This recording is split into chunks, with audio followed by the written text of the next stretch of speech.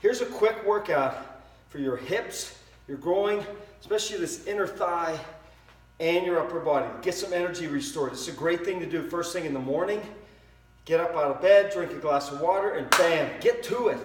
Don't sit around, don't sit. Get your body moving. 5-8 minutes, that's all it takes.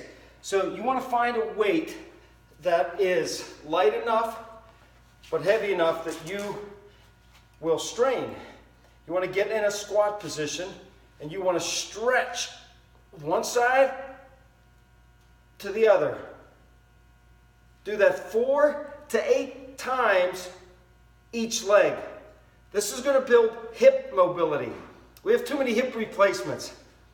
You want to keep your chest up and your head up, back straight. After you do that, you want to go into a deep squat. You'll find that it feels light because you just took the weight away. Use a 5, 10, 20, 30 pound weight, whatever you need. And just do these until you feel a burn. Don't kill yourself. 10, 15, 20, 30, whatever you feel comfortable with. But you want to work those hip flexors deep. After you're done there, you want to grab a light weight, stand tall. I stagger my feet like this. Instead of standing this way, it just gives me more support. You want to bring your arms up and out. Do that 8 times. You may feel some crackling in your shoulders. It's okay, you're working out those tendons, those ligaments. After you do that 8 times, you're going to go into jumping jacks. The reason you do this is you want to get energy. You can jump rope or just jumping jacks. The key is you want to keep your arms near your ear or behind your ear. Do this for 1 minute.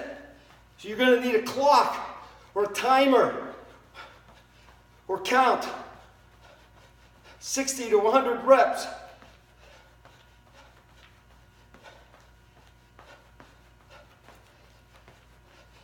After you do that, your heart rate will be going. More blood flow. Next, you want to get a weight and go into a real deep lunge. You want to hold this and then do some curls. This is balance. This is brain power. Balance and energy. It takes a lot of energy to balance. It takes a lot of coordination, muscle strength. Do that 8 times. Pop up. Go down to your other side. This is a great upper body, leg, hip mobility, full body motion. And then you're going to do one more exercise after this. Do you do 8? You want to stand tall, legs straight. You want to bend and roll back up. So you want to bend, roll back up.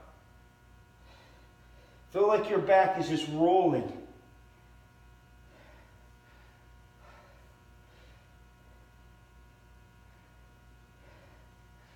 Just like that.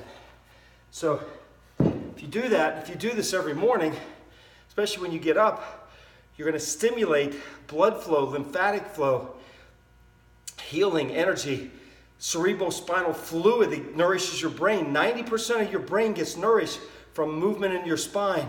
If you're not moving, you're dying. You got to move. Stay adjusted, hydrate, do your spinal exercise in the morning, and get moving. You do that every morning. You're not going to want to because you're going to get out of bed. You're going to feel a little stiff, feel a little tired. You're going to say, I don't want to do this. I don't know if you sit down and read. Let me have my cup of coffee. I encourage you to take 5 to 8 minutes and just try this. Just try it. Just get up, put some loud music on, put a headset in. That's what I do. And I jump around. Just get fun. Just jump. Just do like the old aerobics. Just jump. Just move. What that does, that bouncing creates energy. That bouncing creates healing. You want to be alive today.